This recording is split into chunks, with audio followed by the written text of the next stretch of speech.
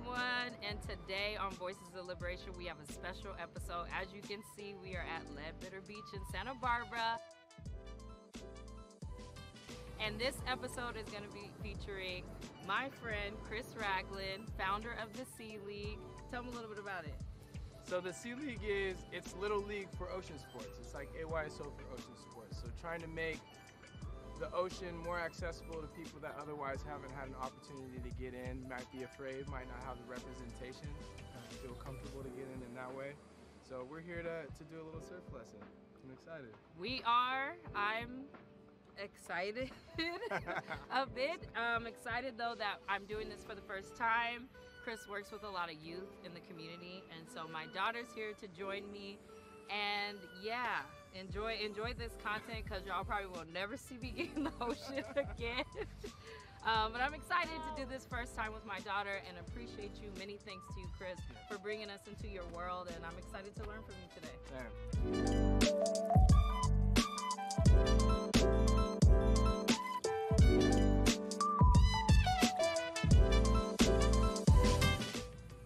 Thank you all for tuning in to this episode of Voices of Liberation. As you can see, my silk press is done, and we had so much fun out there in the water. I'm so glad I conquered my fear.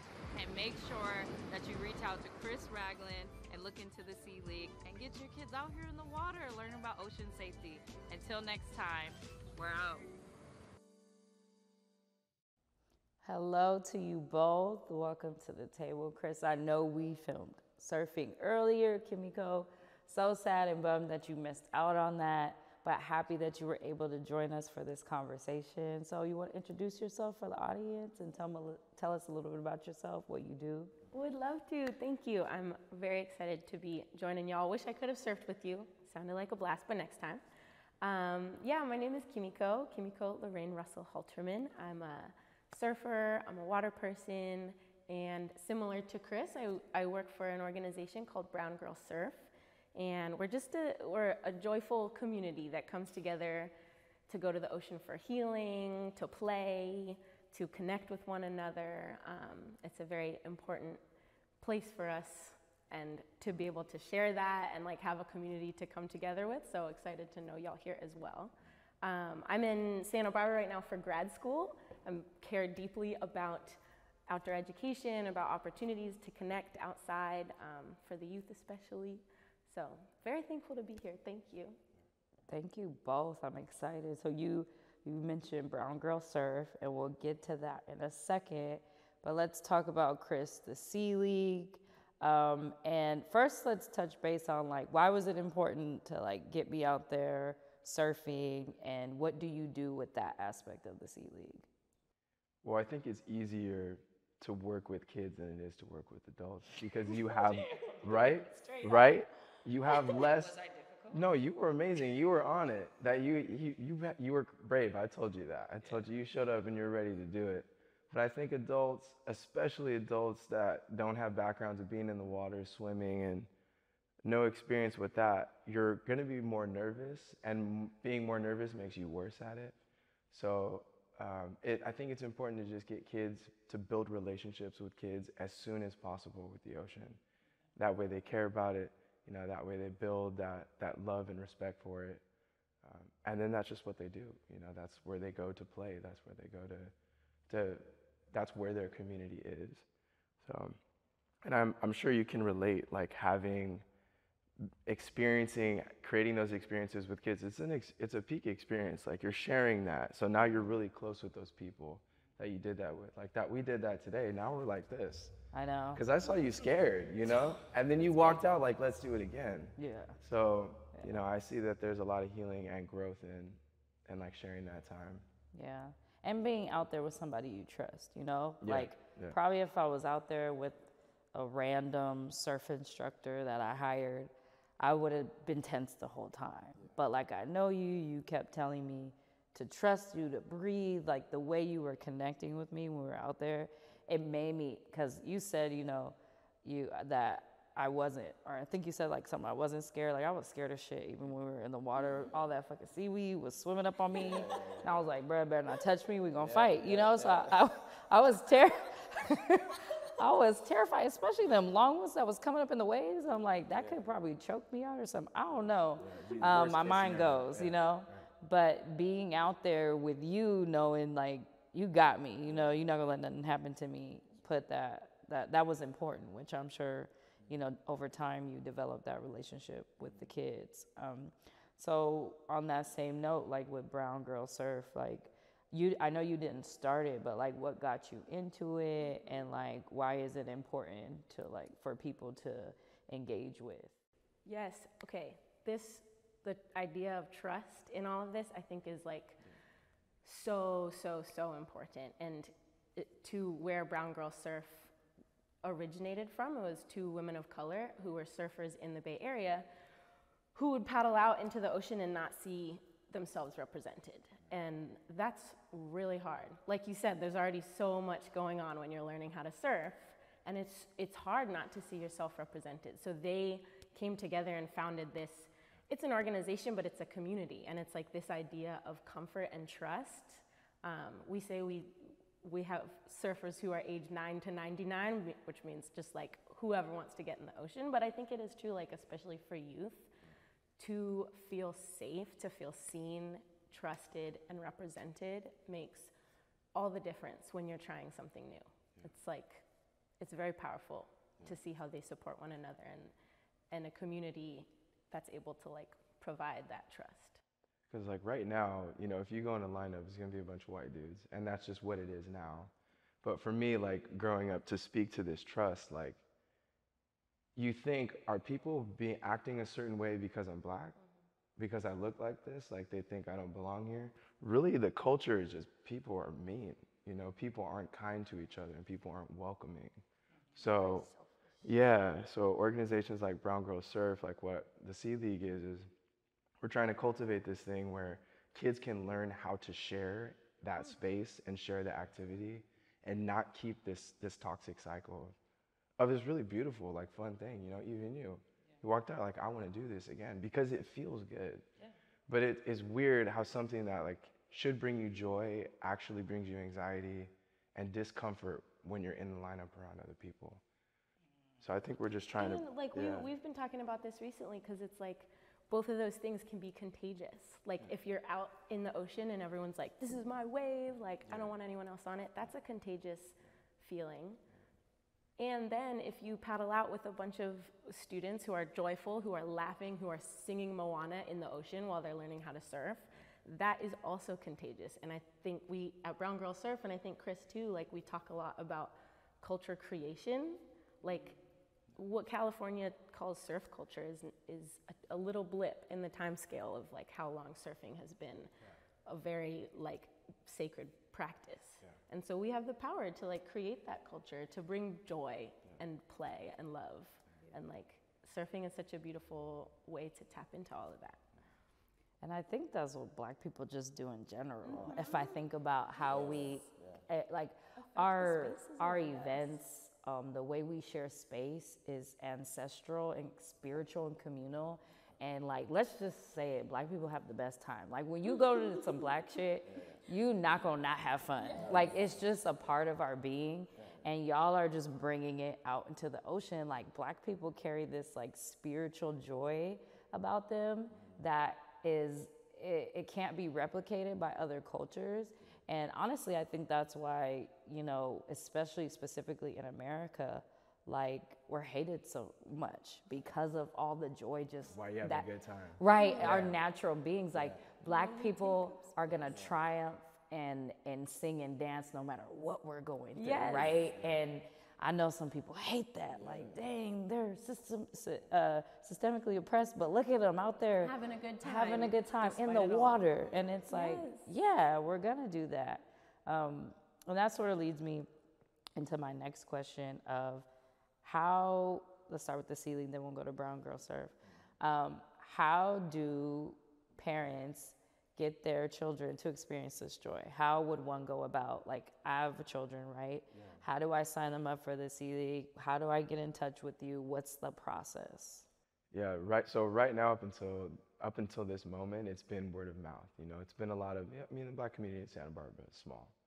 So you tap in and gain the trust of one family, you really gain the trust of a lot. And I think that speaks volumes to how this is being built, you know. But in this next season, in this winter season, just using the website, thesealeague.org, and it's been a sign up, you know, you sign up as it's not a newsletter, but you basically, it's like get on the list to find out when this first season starts. And it's good. We've got like 40-something families that are interested in having their kids sign up. And if they do, bet. And if they don't, you know, bet. You know, it's it's really like I'm just offering it as like this is happening either way. You know, I'm not the amount of, obviously I want a big impact, but I want to create the right experience, and I don't want to make mistakes just because I'm trying to get more kids to register. So, you know, quality over quantity for sure. So I'm gonna get in that ocean regardless. And he ain't lying, y'all.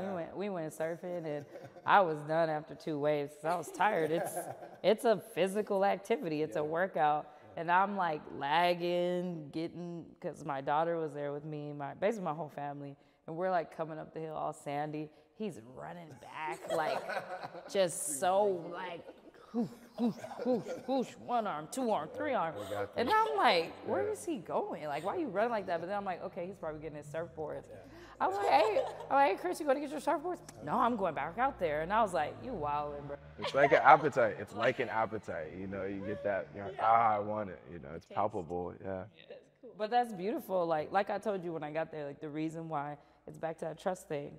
The reason why I got out there so confidently and just did it was because just seeing your passion for the water and how much you love it. So it's like, it's almost like people buy into that, right? I sign up to see something. That's why it's so important to do what we love, right? And do something that's authentic to ourselves. But with Brown Girl Surf, how do people tap into that? Is this like a national? Brown Girl Surf itself is based in the Bay Area. So we run programs out of Oakland, which is so dope. That's where I grew up. And so it just feels so good to be coming from this city that is so close to the ocean. And when I was growing up, I would not have thought to go surfing. So it's super, I'm digressing. It's super powerful, I think, to be based in Oakland. That's like where the roots of our organization are. Similarly, we got a website. People sign up on Eventbrite. We are also intentional about our like program sizes, and we have like different types of programs. So we call it Water Warrior Wednesdays, and that's like generally like adults will come, and if it's like their first time trying it out, we'll go to Alameda Beach where there's no waves. We like see how it feels to put on a wetsuit. How does it feel to be with a board in the water? And then we'll have Soul Surfer Saturdays, and we'll go out to the ocean near the Bay Area, which is exciting. There's big waves, we're getting in it. And we actually have a program called Rising Leaders, which is so wonderful. It's surfers who've been with us for like several years, who want to like keep growing as surfers, as leaders in the community, who are interested in arts, in advocacy, and like tying all that together with their surf experience. We have a really tight crew of rising leaders who are taking that next step in the community. But as for signing up for programs on the website. Yeah. Some And bad the women, website for sure. is? So you can go to browngirlsurf.com or org, and then there's an Eventbrite link that you can sign up for programs in. That's nice. And I want us to talk about this night dive y'all did. Yes. So for the audience that doesn't know, the wonderful food, lobster, you'll see us feasting on during this episode, is lobster that these two, Kimiko and Chris, went and night dive for. I think they're out of their minds. Yeah. A lot of people do. I would never, but again, I appreciate people that go out and do this because I love to eat me some lobster. But let's talk about that. Like what? Because you said you do this shit all the time, and I'm just like, why? Yeah. But like it's like for fun almost. Like what was that like? Like what is that experience like? Like do you just get to the ocean at night and just jump in? Like do you ease in? These like are good questions. is it lit up where you're at, and then like what? How does that work? It's dark. Like it's just full nighttime. Like we have flashlights. You don't got like ocean street lights? Well, there's so when we got these lobsters, it was really foggy. Yeah, and it made it a little spooky. Not gonna play. Extra exciting. Yeah, and the visibility wasn't the best. So we're in the water. You know, we've got our flashlight in one hand, and you grab the lobster with that free hand. So you're pointing and shooting. When it's cloudy, it kind of turns into this like ambient light, just like kind of light everywhere. But it made it a little bit easier to see when things are moving because the light was dispersed a little bit more, you know. But there was this one street, like we dive right off the 101. Like you can hear the cars where we are. When the train comes by, Yeah. that was trippy. Yeah. But yeah, that one light, it got so foggy that this light was kind of keeping us oriented because it was so dark and foggy. I was like, which way is the shore, you know? And then this light actually checked us back. It was, I was thankful for that light. Oh, so I'm thinking of like you go on to, what are those called, piers or docks or whatever? Yeah. And then you go down, no, y'all like start from the sand. Yeah. Man, We y'all walk some in. different kind of people, yo. It's very special. I mean, I think Chris hunts more than I do, but I love snorkeling and free diving, and it's like, I think similar to how you're talking about how surfing felt today, is like once you like see down there and you get to be like immersed in this world, like you look at the top of the ocean and it's like pretty, the ocean, and you go under and it's like so much going on, so much life. So it's pretty dope, and especially at night, it's really cool. It's colorful. Very Like, colorful, pinks and greens. Yeah. Wow. Yeah. I think I would do it if I had a team. So like I need about 3-4 security guards. So like bouncing at the beach. because but let me explain myself why. Because like I got my light, you know, right? I'm catching what's it called, lobster with the other hand. If a little fish want to check me from the side, boom, there's my security, like pop, bam, I'm safe, you know. So like I think how I'm envisioning it is I got like 2 bodyguards here, 2 bodyguards in the back. I'm good at creating like this little square around me so I can do my thing, and they're like popping the little fish. Crystal, we're gonna make this happen. And that's what I'm saying. Get I'm me excited. 4 security. That's my thing. You got And 2 right here. Let's go. and I think I also need like, do they make bubbles? Because when I'm thinking about it, like they might stop a fish here, but then one might sneak up to the side. So if I have like a bubble, at least just from the like waist up, like this, I'm good. Like then I can do it. So that's how I'm envisioning doing that. And I'm sure somewhere, because you know that we go down and see sharks, they're in like these cages, so they gotta have bubbles for that. You know. I'm let me know, and I'll be the guinea pig. I will try it. Find me a bubble and about 4 bodyguards, and I'm talking about like swole, like they could knock a fish out, you know, just like a pop, or even like no, that's horrible. I should not talk about squishing fish. That's horrible. But like just maybe like a push of the fish, you know? Because I went to Channel Islands, and that's where I learned. I was telling Chris about this earlier, and Simi, and I learned that fish are not afraid of people. You know, because I've always had fish tanks. I tap the tank, my fish, But in Simi, those were some bold fish. I mean, I think they were like kissing me, coming right up in my face, and I was like, this is terrible. Like, who taught them like personal space and boundaries? Like, you Sometimes can't just people be. out there will like feed the fish, and they get used to seeing humans and thinking that, like a dog. But Do you teach kids it? Like, how does that work too with like the Sea League? And I know you've been sort of like working with Chris. Like, are you teaching kids also about like fish and seaweed and all the critters down there? And do they find stuff sometimes? Or are they like picking stuff up and showing you? Yeah, the younger the kids are, the less afraid of animals they are. I can't make it feel like school. Like, you know, if they even smell school, they're out. They check out. They don't even want to go in. So I have to be slick about it. I have to, tide pooling works, you know, just them getting in the water and not being like, this is the name of the sea enemy, you know, it's just, look at this, like inviting them to be curious. But yeah, the older kids, they definitely struggle with the animals in there, and that's why it's so important to get them in young. Kimiko actually used to work for CME. I worked at CME, Yeah. Oh, awesome. Yeah. So the camp? The camp, yeah. Wow. On Catalina Island in Cherry Cove. It was cool. I hope it got better because they traumatized. I've heard that. They It got better. It got better, yeah. They had animals outside where I was sleeping and stuff, and I was like, y'all didn't put this in the brochure. Like, let me know that. Because you wouldn't have showed up if it was. Well, yeah, no, I would have showed up, but it's like, I like to be prepared for things. I don't like to be surprised.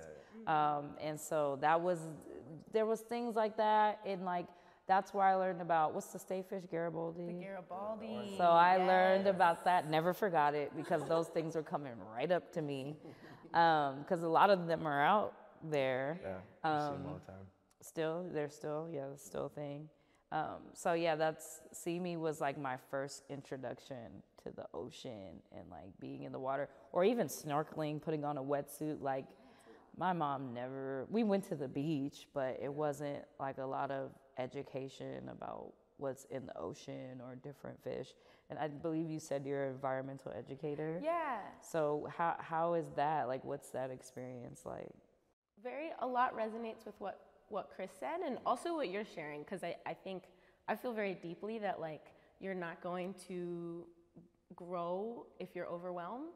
Like, there's this like comfort zone place where like everything's nice and fun, and then you get out of there and you're stretching and you're growing, and that is a place where a lot of growth can happen. But if you go past that and it's like uncomfortable to the point that you're like overwhelmed and panicking, that's not where growth happens either. So I think like in terms of environmental ed and in terms of like sharing surfing and ocean sports, like it's really important to be cognizant of like where am I feeling personally inspired to step into what I'm ready for. And that's true of like you were saying with environmental ed and like learning about the seaweeds, learning about the critters, like that curiosity is innate. Like, you don't see something crawling on the beach and not care about it, especially when it's the first time you're seeing it. You're a kid, you're playing on the beach, it's like so exciting. So with environmental education with Brown Girl Surf, we like very similarly, it's just like an opportunity to like be curious, and like all of these connections with the ocean are meaningful, whether it's riding a wave, whether it's finding slimy kelp on the beach and thinking about how it helps the ocean and what that kelp does for the ocean. Like, it's all a meaningful part of connecting, I think. That's beautiful. So we're almost pressed for time, but I want people that are watching it to know what is the best way that folks can support your work so you both can continue doing that in this community. What do you think? I think sharing stories is really important. And I'm thinking about that in the context of like Brown Girl Surf and just sharing like this exists as a place where people can come to. The Sea League exists. And also just thinking about, as a woman of color, learning how to surf and how valuable stories of other women that I saw myself represented in were. So in the larger work, right, of getting in the ocean and connecting, just keep sharing stories. Yeah, we were actually talking about this earlier, and you know, you don't think of youth rec sports as a nonprofit, but Little League, AYSO, all those things, nonprofits, you know, like people are donating their time, their resources, their money. And a really hard thing that we both struggle with is this idea of what we do being charity. You know, as this like we're helping people in need, but really this is a need on a scale, out of the scale of just, you know, just for kids of color, just for low income, whatever. Like building this relationship with the environment within like in that bigger picture, we think will solve the problems that we're trying to do with adults or with policies or whatever. So it's come at projects like these or programs like these with an open mind and a perspective beyond like, oh, I'm just gonna donate my money or like my wetsuits, and be like, wow, you guys are really beyond just a daycare for kids, you know, like, You know, there is a bigger mission. It's hard to put that on your website like that. You know, you have to make a mission, you know, have a mission statement and be direct with what you're doing. But yeah, it would be good for people to look at it, what we're doing as necessary and not helping people. Yeah. You know? It's like an intrinsic, we're all connected to the ocean. No matter where our ancestors are from, we're all connected to the ocean, so. That's right. That was meaningful, and I resonate with that so much. And we are almost out of time, and we could talk about this for so much knowledge you both have. Thank you for being a part of Voices of Liberation. I really appreciate it. And I think we should cheers, because this is Black Girl Magic Y from the McBride sisters. You know, we had to support Black business. Cheers. Thank you. Appreciate it. I appreciate you both being here. And thank you all for tuning in to Voices of Liberation.